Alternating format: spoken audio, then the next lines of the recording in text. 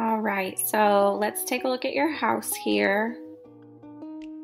I can't believe it's been that long since you bought it. So I did a little bit more digging. Here is what property appraiser says about your property, just verifying that they have the same numbers as what we have for everything. If anything's changed since then, let me know.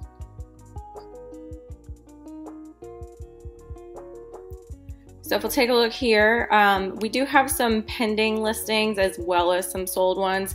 I included the pending ones just so you can see kind of what's going on in the neighborhood. There's actually one on your street that's very, very similar to yours that recently sold.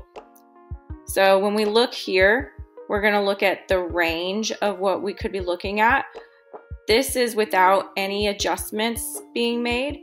And then this is when I went through and I made adjustments based off of, lot size, square footage, things like that.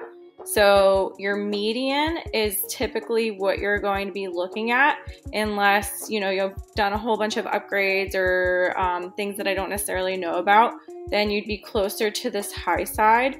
If there's some deferred maintenance, things that need to be done, you'd be more towards this lower side. So here you'll see all the comparables that I used, and you'll be able to see the adjustments that were made. So as far as whatever's going to be the closest to yours, whichever one has the smallest amount of adjustments. So that's going to be this one here, and that's the one that's actually on your street, and the adjusted price would be $359. That one does have a good amount of upgrades and everything, so it would just be a go from there kind of thing. But these are all priced very close. And here's just a little map of where everything actually is in comparison. And I did everything within half a mile. I tried to stay in the neighborhood as much as possible.